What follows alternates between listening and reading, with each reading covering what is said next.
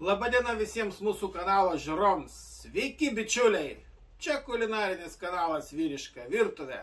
Vasara eina į pabaigą, kaip ir eina į pabaigą mūsų kanalo bičiulių Deivido ir Mindaugo kelionės su kazanu. Na ir sezono pabaigai Deividas pagamins lietuvišką plovą. Geriau uzbekai ir vidurinės Azijos tautų atstovai šio video tegul nežiūri, nes gali juos ištikti širdies priepuoliai, kadangi lietuviai mėgsta kiaulieną. O mūsų kanalas tikrai nenorėtų prisidėti prie vidurinės Azijos tautų išmirimo. Deivido lietuviškas plovas. Labas internete. Ką, Deividai, pagaminsi šį kartą? Peržiūrėjau savo patiekalus Vyriškos virtuvės YouTube kanale ir pastebėjau vieną dalyką, kad nėra mano firminio plovo dar. Tai dabar galima parodyti žiūrovam, kokį aš darau. Mano plovas bus su paprasta kiaulienos sprandinė. Lietuviškais motyvais. Lietuviškais motyvais. Šiam patiekalui reikės jautienos sultinio, litras daugiau, morkų kilogramas, svogūnų kilogramas, sprandinės kilogramas 700.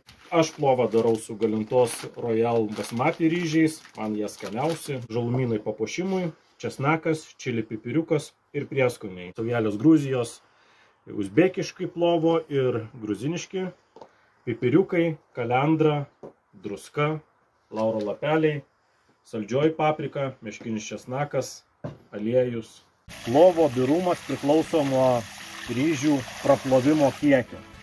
Tai kuo daugiau praplausite, tuo biresnis plovas bus. Aš apie 10 kartų praplaunu, kad išplauti ten krakmolą.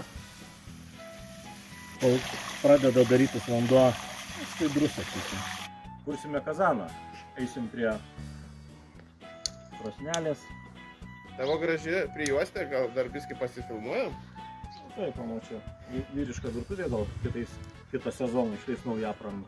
Kazanas įkaito, su aliejumi, mėsytę, sprandinę pjaustytais gabalikais kepinsim per 2 kartus, kad apskrustų visi pusių. Ugnis intensyvi ir pastoviai maišome, kad nepridėktų, o paskrustų. Mėsytė vieną partiją apkepė, išimame.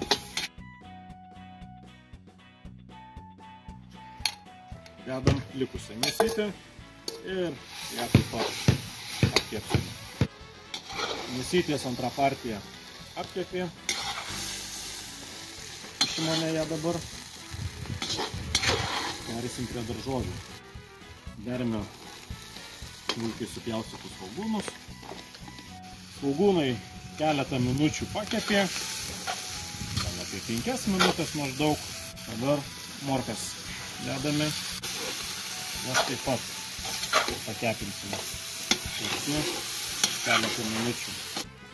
Morkos apkepė 5 minutės, kartu su svogūnais grąžiname mėsytę, viską permaišom, druskytės, maltos kalendros, saujelės Gruzijos gruziniškų prieskonių, porą šaukštelių, uzbekiškų prieskonių, porą šaukštelių, juodieji pipirai, saldžioji paprika, meškinis česnakas, jeigu jo neturi, nieko tokio, patiekalas vis tiek gausis.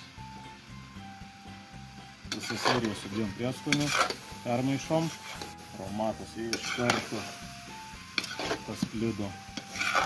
Porą minučių mėsytę su daržovėm pakepė, pilame jautienos sultinį, litras gal daugiau, nesvarbu, svarbiausiai dabar vyks ne kepimo, o troškinimo procesas.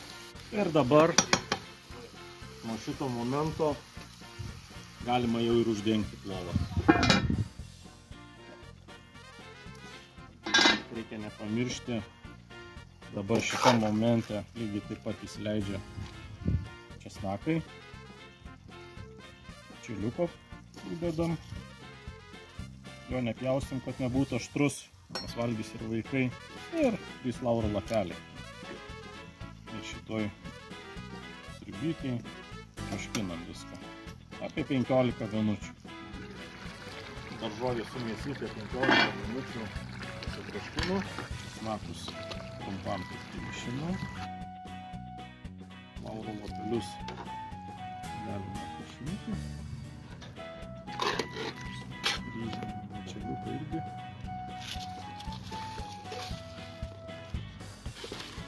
Kilogramus ryžių, basmati, royal galintos, man čia skaniausi. Paskirstume ilgiai, švelniai.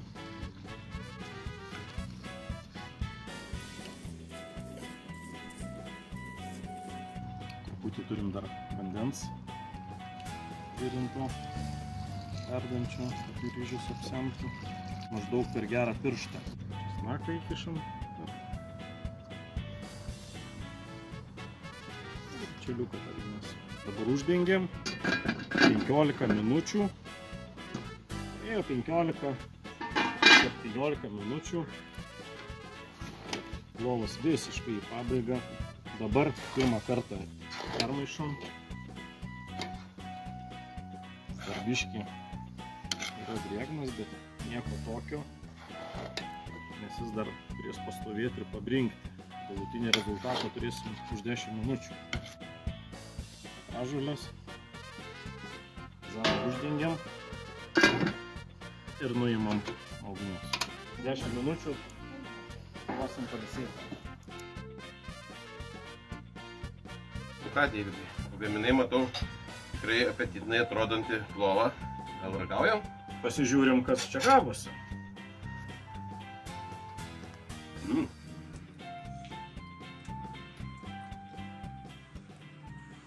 Birus, skanus, mėsytė, minkšta. Morkos įsitroškino šiaudeliais, žodžiu. Agurkas tinka, raugintas labai. Čia net privaloma. Tikiuosi pabandysit šitą receptą ir jūs. Labai paprastas, nieko sudėtingo.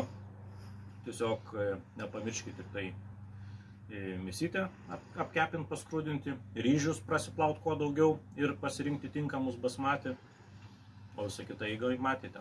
Pabandykit, nesigailėsit. Kviečiu žiūrėti YouTube'ai, vyrišką virtuvę, komentuoti, laikinti, negailėti komentarų visą laiką ir iki.